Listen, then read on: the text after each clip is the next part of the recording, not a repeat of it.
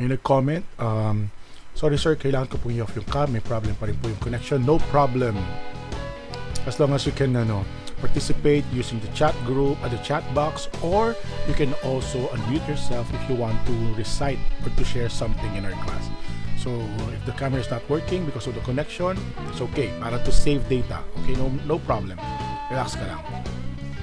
Maging mabait sa mga teachers para sa mga estudyante na nanonood ngayon. Ano nga ba ang buhay ng teacher ngayong online ang setting natin?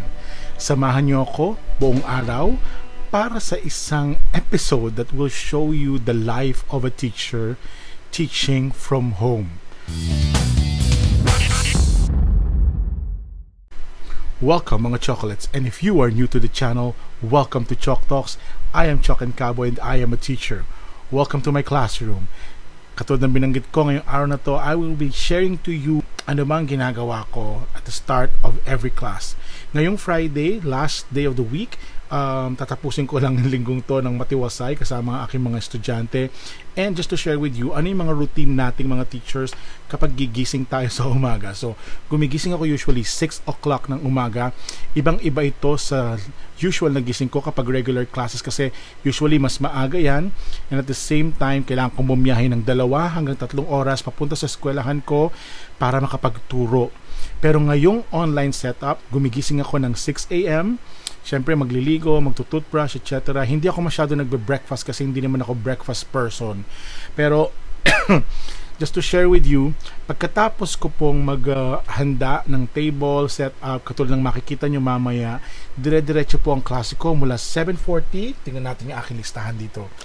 7:40, nagsisimula ako ng advisory class ko, and then 8:10, unang klase ko sa isang section ng grade 10, and then susundan yon ng 9 o'clock class, 10 o'clock class, 11:40 class, and then meron ako mga meetings, etc. along the way hanggang dumating yung 3:10 na advisory period. Ganito po ang schedule ko kapag tayo ay naka-synchronous classes. Sa ibang mga schools, hindi ko alam how do you do your synchronous classes. Can you comment down below? Paano po nyo ginagawang synchronous classes? In our school, may 2 araw na synchronous classes at may 2 araw kung saan ang mga bata namin ay gumagawa ng mga modules. So after po ng mahabang schedule natin ngayong araw, samahan nyo din ako as in papakita ko sa inyo kung paano mag-lunch, anong ginagawa ko in between periods. And then meron akong mahabang break na 10:40 hanggang 11:40, so 1 hour yan. Usually ang ginagawa ko dyan, lalakad-lakad muna, sisilip sa mga halaman, dadaldal sa labas, kasama ng aking mga biyenan at asawa or pamangkin na nag-aaral din ngayon. Shout out to Hannah Sofia sa kanyang online classes, at narinig ko siyang nagre-recite, so very good yan. A few moments later. So there you go, tapos na ako sa unang klase ko ng 8 o'clock to 8:50. So I have a 10-minute break in preparation for my next class. Pero ano pa ba yung mga nakukuha ko from this experience of, doing online classes? Marami sa mga estudyante natin ang nahihirapan. During the first period, meron na ako mga students na nagkaroon ng technical difficulty dahil hindi na ipe-present ng maayos yung kanilang report. So meron ako mga reportings ngayon, divided sila into 4 groups because in our school, meron lamang kaming 16 or 17 students in a class para lang ma-manage nating mabuti. So, sa kaso ko sa grade 10, hinati ko sila sa 4 groups at nag-report sila. I asked them to record their reports para hindi na magkaroon ng kung ano-ano pa nga mga problema. Pero kanina, meron akong estudyante na medyo nahirapan mag-report because hindi maayos yung or ang daming background noise dahil I think nagluluto yata yung nanay niya, katabi niya yung kapatid niya na nag-online class din at maraming tao sa bahay. So siguro practical tips, practical tip para po sa mga magulang who are watching this. Sana po hanggat maaari matry nating matulungan yung ating mga anak na kapag nasa oras po sila ng klase ay magkaroon sila ng conducive na lugar para talagang makapag-aral. Alam ko po na sasabihin nyo sa akin, hindi naman malaki yung mga bahay namin. So, paano yan? Siguro po, i-minimize lang ng kaunti yung ingay sa paligid para po hindi rin ma-stress out yung ating mga estudyante. So, kanina napansin ko na medyo nag-aalala na yung estudyante at humihingi siya ng pasensya. For those teachers who are watching, isa sa mga tip na pwede kong i-share sa inyo is that habaan natin yung pasensya natin. Alam natin na ang sitwasyon ay ganito. So, hanggat maaari, lahat ng assistance na pwede nating mabigay para sa ating mga estudyante ay mabigay po natin. And in my case, I make sure that my students will be comfortable inside my classroom, virtual classroom, para hindi po nila maramdaman na wala na nga kaming internet, hindi na ako makapag-report ng maayos, tas nakaka-stress pa yung teacher ko. Di ba? And tingin ko, sa panahon na ito, mas kailangan nating habaan ang pasensya natin sa isa't isa, and nakikita ko yan sa aking mga estudyante sa grade 10. So, shout out sa inyo, grade 10 students of the afternoon school in Paris Southridge. You are doing amazing. I'm so proud of what you're doing now. Kaya nating lahat to. Okay? So, few minutes left. It's 8:56. Magsisimula ang klase ko ng 9 o'clock. So, mahaba-haba pa to. Pwede tayo mag-stretching ng kaunti. Tayo ng tayo lang, lakad-lakad lang sa bahay kung naka-ready na sa klase. Okay? And always drink your water in between dahil nakakapagod din magsalita. Okay? So, for those teachers who are watching, can you share to me, comment down below, ano po yung mga ginagawa nyo sa mga klase ninyo, ano yung mga strategies ninyo, kasi gusto ko ding ma-share sa inyo kung ano yung mga strategies na ginagawa ko sa aking mga online classes ngayon. How different are the strategies during online classes and yung actual classes na nasa physical setup tayo? Paano ba natin ina-adjust yung ating pedagogy sa pagtuturo? No? Yan ang ilan sa mga pwede natin pag-usapan. And, by the way, bago ko i-end tong particular part na ito, a big shout out to Gabe, Taopo, and to Rob Salamanca. Thank you for suggesting this video, a day in the life of a teacher working from home. So yan po ang ating mga pinag-uusapan ngayon para sa mga kadarating lang. And if you are new to the channel, as I suggest, always hit like, subscribe to this channel, and don't forget to hit the notification bell para updated po kayo sa lahat ng mga updates natin dito lamang po sa ChockTalks.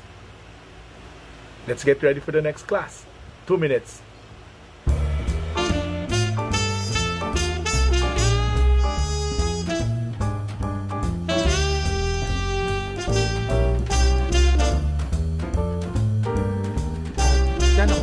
It's 10:47. Lalakad-lakad muna tayo ng kaunti, stretch ng legs at ng balakang. Bisitahin natin kung nagluluto na yung asawa natin para masiguradong busog tayo maya-maya. Okay?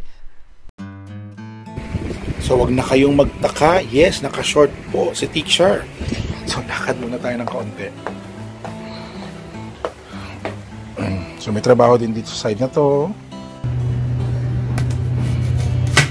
Ayan, nagluluto na si Princess. Hindi ko na ito papakita yung mukha niya. Ano ang iluluto mo ngayon, madam? Simple lang. Simple lang. Nagluluto na si Princess ng galunggong for our lunch. Milky Gray. Milky. Hi. Hello. Hello. Meow.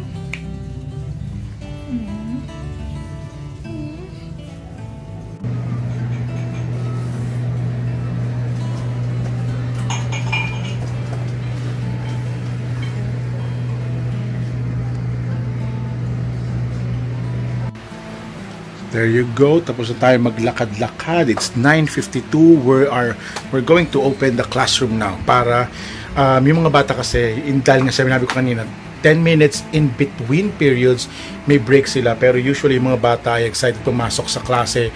So binubuksan natin ng mas maaga para makapasok sila at babigyan ko sila ng time na magkonting daldalan. Alam niyo naman, dahil wala silang time talaga na makapagdaldalan. So binibigyan ko sila ng time few minutes before our class starts. So yon, chill lang tayo teachers, kaya natin lahat to.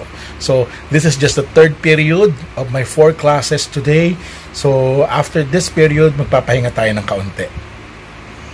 A few moments later. Sige. So, eto na, lalabas na tayo. Samahan nyo kami.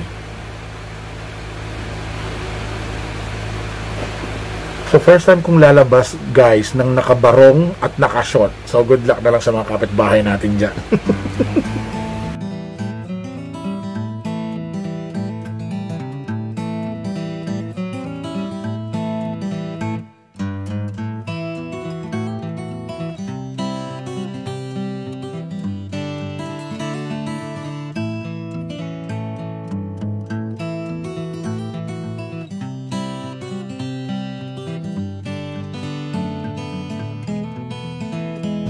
Binalikan niya, wala daw kasing bantay.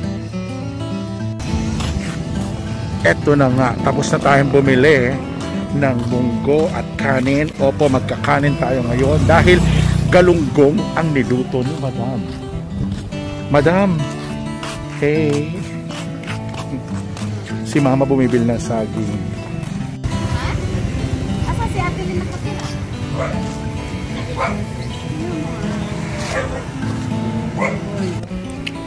Nakakain na po tayo ng galunggong. May pipino si Princess.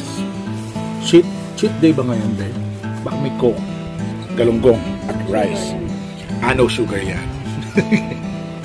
Ano siya sabi mo? Magkano ang galunggong ngayon? Mahal na ba ang galunggong kumpara sa tilapia? Oo. Mas mahal. 200 yata kilo. Ng galunggong? Oh Lord.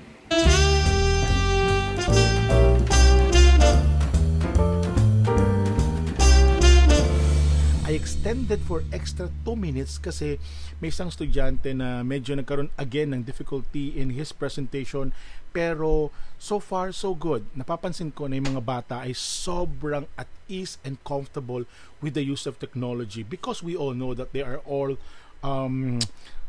digital natives kumpara sa marami sa atin na mga digital migrants, and sigurado ko nakaka-relate kayong lahat dyan. Isa sa mga natututunan ko along the way is that as teachers, huwag kayong magpapanik. Kasi kung ano yung inyong magiging behavior or yung nilalabas yung aura as you teach in your online setup, yun din ang mararamdaman ng mga bata. So for example, may mga estudyante na nagkakaroon ng difficulty with their connection or with their presentation. Just stay calm and then make sure lang that the discussion is continuous. No, dapat dahil alam mo yung material mo, handa ka talaga na saluhin if ever magkaroon ng difficulty yung report ng mga estudyante natin.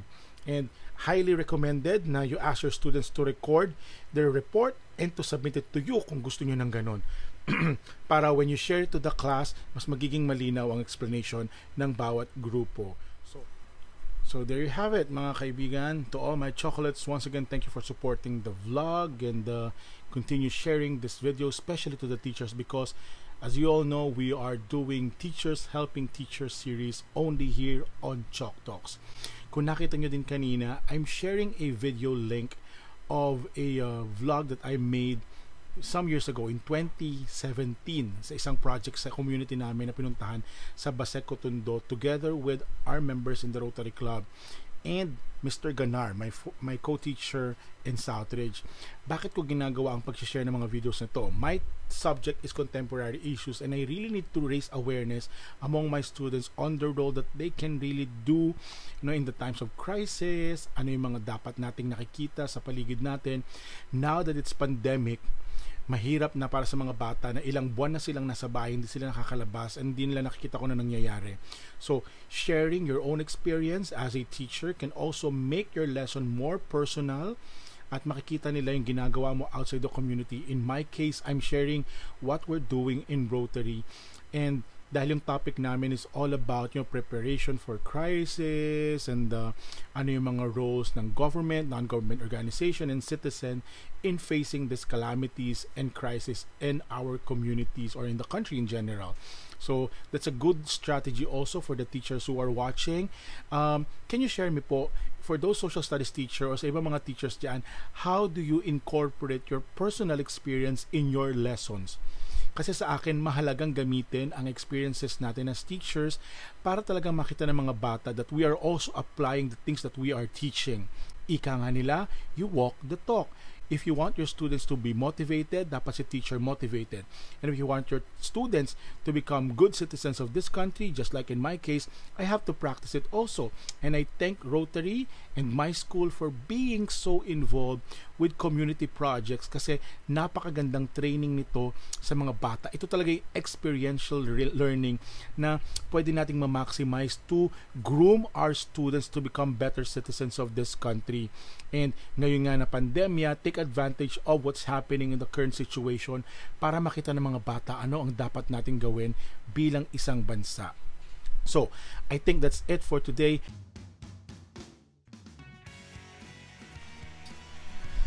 Tapos na tayo. It's 3:34 and we're done with the classes and also meeting with my department head in social studies because he observed my class. Mr. Veron, maraming salamat for visiting my class and salamat din sa pinadala mo at ni Diana ng mga mask para sa ating PPE para sa Guro Project. Naisingit ko pa yun, nakalain mo. Anyway, nakita ko naman po kung gaano ka-busy ang isang araw sa isang teacher na katulad ko nagtuturo online. And I do hope no, na lahat po tayo ay maging, how do you say that? Maging mabait sa mga teachers para sa mga estudyanteng nanonood ngayon at sa mga magulang na nanonood din. Let's continue to support our sons and our children and also our teachers, no? Na we're all in this together, sama-sama po tayo magtutulungan para sigurado maging successful ang ating mga mag-aaral at the end of this very special and historical school year. Lahat po ng sinusubukan natin ngayon ay mga bago sa atin and at the end of the day, nagiging successful po tayo because isa lang naman yung objective natin. Masigurado na ang mga bata ay natututo. With that, maraming salamat po, and just like what we always say in this channel, stay home, stay safe, and God bless everyone. Study hard, guys!